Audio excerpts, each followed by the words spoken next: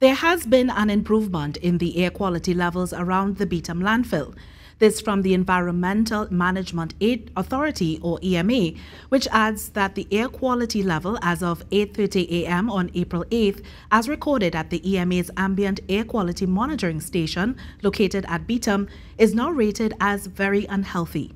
The EMA's statement says, however, this reading is an improvement over yesterday's measurements, which reached hazardous levels. Despite this, the EMA says that extreme caution is still required by all individuals in the vicinity, particularly the elderly, children, and those with respiratory ailments. Smoke has covered most of the Port of Spain area following a fire which started on Wednesday night at the Beetham Landfill.